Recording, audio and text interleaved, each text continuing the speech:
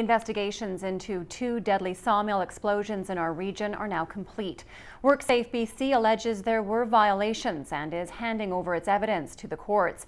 It means some of the most sought-after answers are still months away. 2 deadly events shocked northern BC and left thousands demanding answers.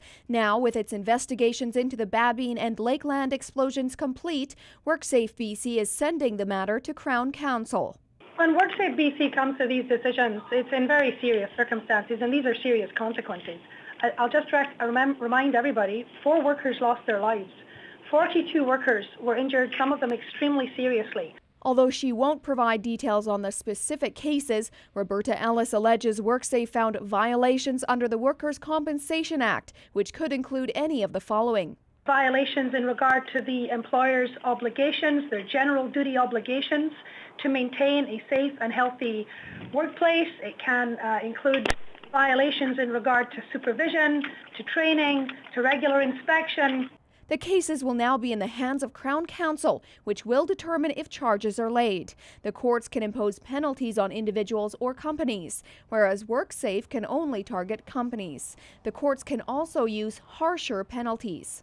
In the case of a first conviction, a fine of not more than, and it's approximately $652,000.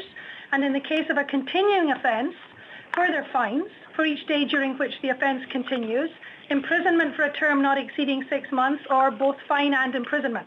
WorkSafe wouldn't provide a cause, but confirmed sawdust was the fuel source. Both sawmills had another similarity. Both mills were processing significant amounts of beetle kill wood. And while the moisture content of any wood, along with its particle size, is an issue in regard to the combustibility of dust, this wood, beetle kill wood, does arrive at mills drier.